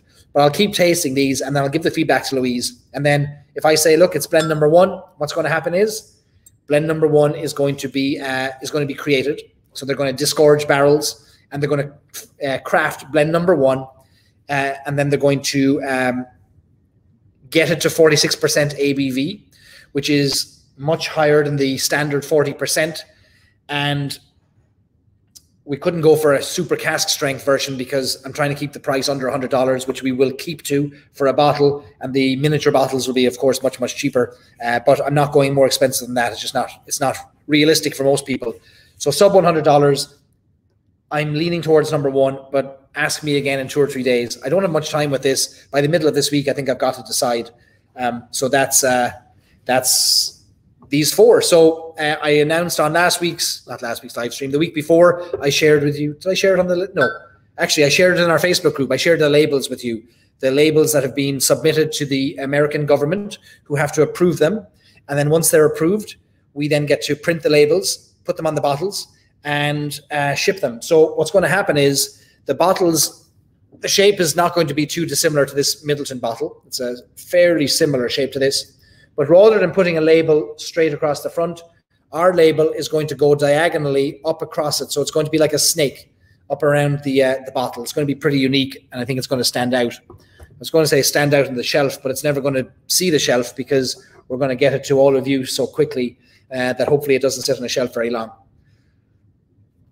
I do understand from the comments that there is a road trip happening from Ohio to California to pick up the story.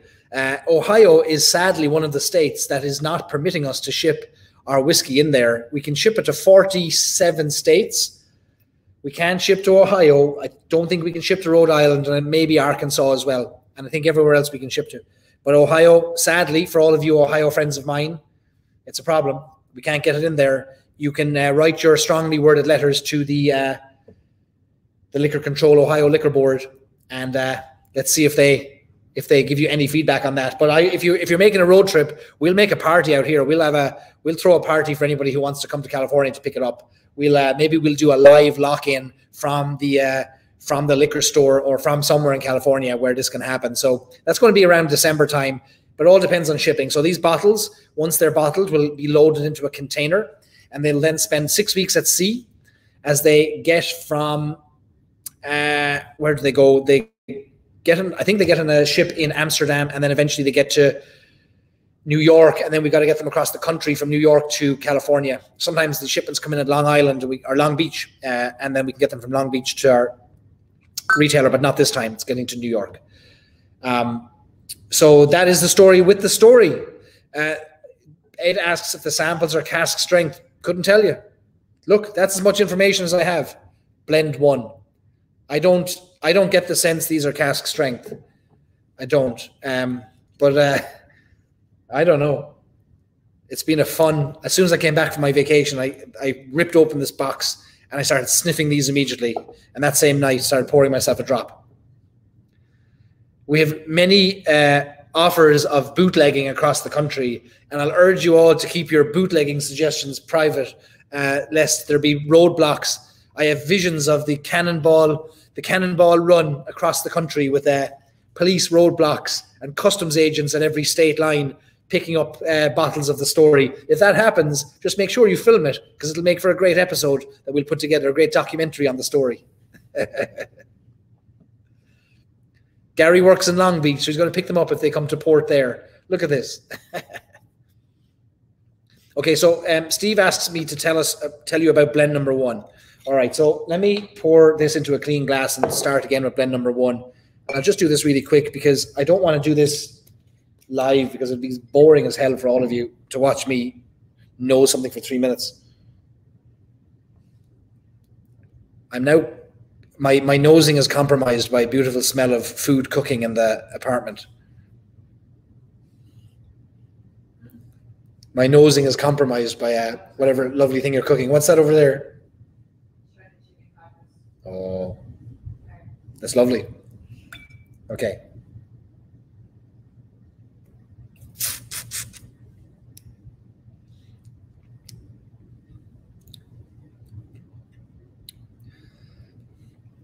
So blend number one to me is a very high malt component. It's not to me dissimilar to aged Bushmills single malt, a 16-year-old single malt, or even a 21-year-old malt, there's a wonderful fruity tang to this, that like a biscuity fruitiness that to me is synonymous with an older single malt.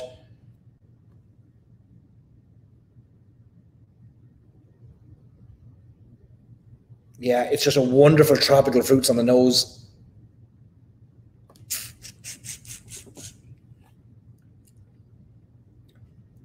And there's just a candied texture, a candied note on the palate. Again, I'm 4 or 5 whiskeys in, cocktails in. I need separate time to sit down with this, but there's something about blend number 1 that's standing out to me. There's an oakiness to it. There's a nose that it has been in a barrel for a long time. There's a nose of a wet, damp, Irish, rain-infused cellar or warehouse on blend number 1 that I don't get on 2, 3, and 4. To me, 2, 3, and 4 are a little bit hotter. There's a little bit more spice or ABV. I'm leaning more towards the ABV on it. And I think blend number 1 could be a little bit less than that, or it's just a more mature whiskey that has mellowed that ABV over time. So that is what I think about blend number 1. And speaking of older whiskies, Eric Waite, I appear on Eric's show, his YouTube show. For those of you who haven't checked that out, go check out Eric Waite Whiskey Studies on YouTube. Sipping on a wee dram of Bushmills 21. Great to see you, Eric. And Larry, who I was supposed to call today, but didn't because the day got away from me. Larry, good to see you. Larry is our contact and our facilitator for getting the story into California. Larry is our great friend, and if it wasn't for Larry, this wouldn't happen. So Larry, for not the first time, I apologize for not calling you in time today, but I will make that up to you and give you a call tomorrow. Dana wants to know what's Mrs. Stories and Sips cooking. It is a shredded chicken. What is it, love? Shredded chicken taco. Shredded chicken taco. Taco chicken. It smells amazing. Eric says that right now all whiskey in Northern California smells like Connemara. Yes, Northern California, of course, under severe weather alerts and wildfire smoke and air quality alerts. San Diego is faring a little bit better, though. You can see the sun, just a glowing orb in the sky, but it's not as orange as Northern California. So stay safe up there, Eric. All right. So we are drinking Paddy. I hope you're enjoying your drinks. Let me know what's in your glass at this stage of the night. What a great night we had with Larry Lawrence at the start of the night with his numerous tin whistles and his flutes. We're going to bring Larry back and have him play again for us. We'll figure out a way to make this a music and whiskey session. I think that's a good thing for the night that's in it. Lorcan's drinking a few pints. Redlands is pretty smoky right now too. Rick says he'd like to buy Larry a drink or a car. Okay, so I also have to let you know what's happening next week. So it is a uniquely American holiday because in Ireland we don't celebrate this, but next week is halfway to St. Patrick's Day. We started our lock-in on St. Patrick's Day this year in 2020. We're now 6 months in. We've only missed one lock-in. You allowed me to go away for a week. Thank you for the privilege. And we are back tonight, and we're not intending to miss any other weeks. But next week is an important milestone because it'll be a full 6 months since St. Patrick's Day, which means it's a full 6 months until St. Patrick's Day. And it's a uniquely American holiday because we don't do that in Ireland. But over here, you like to, especially Irish pubs, like to start a countdown clock of the 183 odd days that it takes to get to St. Patrick's Day. So to commemorate, to honor, to celebrate halfway to St. Patrick's Day, next week, we are going to attempt our most ambitious lock-in of all time. Now, I know you said earlier nothing can top tonight. Maybe not. But we're going to try because next week we are doing a pub crawl. In fact, we are doing a Clonakilty crawl because next week our friends at Clonakilty Distillery are going to set up the ultimate East Coast pub crawl. We are going to work our way up a number of pubs on the East Coast where we're going to go to them live for music, for Irish coffee making, for stories, for chat, all while we sip on whiskies, some amazing Clonakilty whiskies. We're going to have the master distiller from Clonakilty Distillery come on and talk us through their process and their approach and what they're working on. And we are going to have the most ambitious lock-in, which will go one of two ways. It'll either be an absolute farce of biblical proportions as we try and get everybody to turn up to their spots on time, or it's going to be the most fun night of all time. In fact, it is going to be the most fun night of all time, because there's going to be so much toing and froing and back and forth with, there's going to be so many people involved in this to get this right. Normally, I think the most we've ever had on the lock-in is 2 guests. That was Kilbeggan. Well, next week, 6, 7, maybe more guests, different times, different cities, different time zones to me, music that has to happen, a mobile pub is going to be involved, a musician is going to be involved. All the gates of hell are going to open in the best way, because we're going to try something incredible. We've not tried this before, so I'm going to be spending the next week figuring this out with our friends at Clonakilty Distillery. So thank you to Clonakilty for coming on board for our second session, which is a Clonakilty takeover. So I'll be sipping on different Clonakilty whiskies that are on their way to me, including some very rare single casks that they acquired from other distilleries that may be released under their brand. But also they're going to introduce some new collaborations with some new breweries, new brewery collaborations. And we're going to go to some of those breweries live as part of this live stream.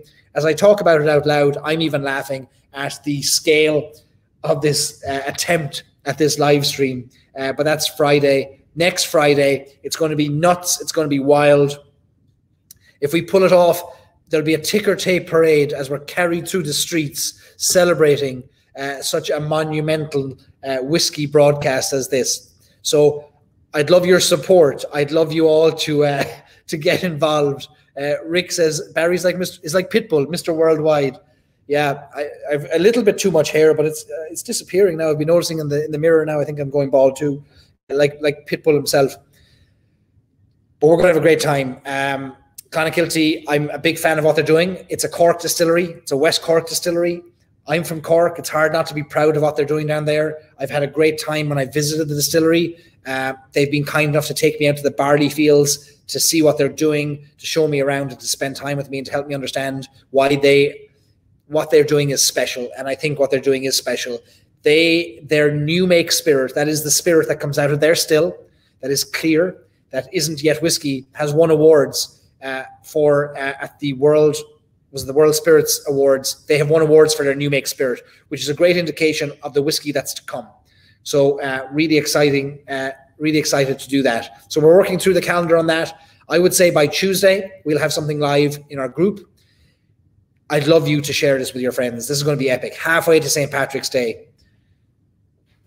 This may be such an epic live stream that it may go all the way to St. Patrick's Day. Let's be honest. It's that ambitious an undertaking. So they have, they have lots of interesting things going on, and we'll talk to many people from Clonakilty next week. Yes, Ed, you're right. The mobile pub is with Damien Cashman. Yep, we're going to go to the Rambling Inn. He's going to be part of our live stream. And Jeff says their new make is world class. And I think I have a bottle of their new make, but it's in Ohio, sadly. Johnny says wonderful whiskies. They are. I'm really impressed by those that they have released so far, and those that the new make that they're making is indicative of something really great to come. So looking forward to talking to their distiller, and a few more details to come. We've got to rope in a musician or two as well to make it a real session. So that's it, folks. This is not a 3-hour session. I think it's very hard to follow up with Lawrence after he nailed it. I mean, absolutely nailed it with a fantastic few tunes for us to kick us off. Great to showcase Irish talent. We'll do more of that. I'm still sipping on my Paddy. I'll be sipping on this for a while longer, I'd say. But the food is beckoning over my shoulder. And why don't we give a round of applause to Mrs. Stories and Sips, who on a Friday night, I'm not trying to portray this as the archetypal Irish house of a woman doing all the dishes and the cooking, but I will say that on a Friday night, Mrs. Stories and Sips, and many other nights, recognizes that something important is going down with the whiskey, and she decides she's going to take over and do the make a nice meal so that when I'm finished, there's a lovely meal and we get to sit down and have a nice bite together. So thank you to Mrs. Stories and Sips for that. We couldn't do this without you. Caroline asks, next week is Friday or Saturday? Always Friday. Always Friday, Caroline. We won't be doing it on Saturday. It is on Friday, let me see, Friday the 18th, even though technically Thursday the 17th is halfway. For those of you that are in Ohio and who may have participated in my tasting event with Fado, the Irish pubs in Fado, a month ago, we're doing another one this week. I'm going to put the details in the group tomorrow, but this is a more elaborate dinner where you're going to be given all the ingredients, including, I believe, a fillet of beef, and Middleton 2019, Middleton Very Rare. We're going to do a tasting dinner, but you're going to be cooking along with the chef. I'm going to be talking through Middleton Very Rare and a couple of other whiskies. That's happening this Thursday, the 17th. I'll put the details in the group. It's in conjunction with the Fado pub group in Easton, Columbus, and Dublin, Ohio. Those are the two that are participating. So if you're in Ohio and want to participate in that, I'll put the details in the group. And let me see, what else have we got? Tony asks if next week she will conduct the live stream so that I cook. She would hate to be on the live stream as much as she might hate to eat the food I cook. All right. Stacey says she'd be willing to cook for Middleton Very Rare. All right, I'll be putting up the details on our Facebook group tomorrow. And if you want to participate in that, please do. Ed says it's a very meaty menu. I don't know if that's a good thing or a bad thing. Depends if you like meat or not. That's on Thursday night on the 17th of September. So next week, halfway to St. Patrick's Day, Clonakilty. A week later, Talnua Distillery, Colorado, coming on to challenge Irish single pot stills with the American single pot still whiskies. So stay tuned for that. And that, everybody, is it. Oh, Jeff has a question. Jeff Adams, a non-Ohio person, has a question about the upcoming Powers tasting participants. Jeff, everybody can participate in that tasting. If you're in the state of Ohio, you may have to drive across the border to do so. It is the Ohio. So because I lived in Ohio for so many years, of course, I have relationships with the teams in Ohio.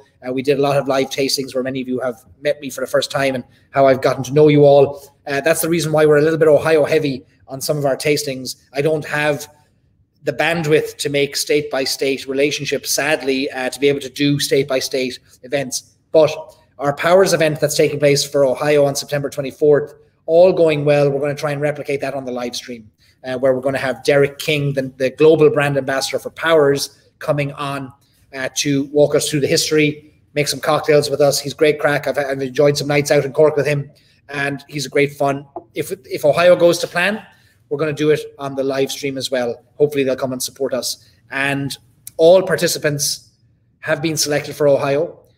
We have managed to secure 60 gift boxes for our Ohio applicants, believe it or not. So it was originally 50, but so many people applied. We found 60 sets of glassware and lapel pins and cocktail cards and all kinds of fun things. So 60 boxes are going to be mailing their way out. I'm going to email everyone from Ohio who is fortunate enough to get one of those early next week. And then within a few days, a package should turn up on your door. All right, so last thing we have to do, just like when the pubs close in Ireland, there's an old song. Normally it's the national anthem. I'm not going to sing the national anthem, but it's almost time. Maybe it is time for a bit of the old triangle. What do you think? Should we sing out with the old triangle? We'll have to. There's no other songs being offered up. All right.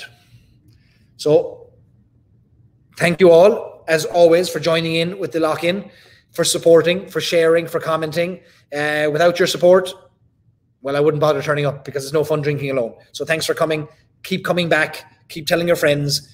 Keep telling people who don't like Irish whiskey that if they come to the lock-in, they might be converted, but at the very least, they'll have a good old time.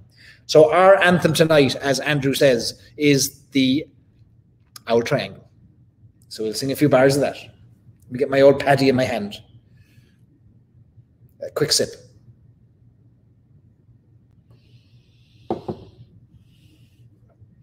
A hungry feeling came o'er me stealing, and the mice were squealing in my prison cell, and the old triangle went jingle jangle all along the banks of the Royal Canal. To begin the morning, the screw was bawling, "Get up, you bowsy, and clean out your cell." And the old triangle went jingle jangle all along the banks of the Royal Canal. Up in the female prison, there are 75 women. 'Tis among those women I wish I did dwell.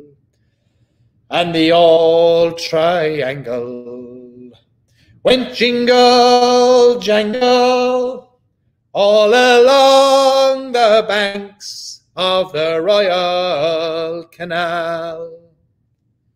And the old triangle went jingle jangle all along the banks of the Royal Canal. All along the banks of the Royal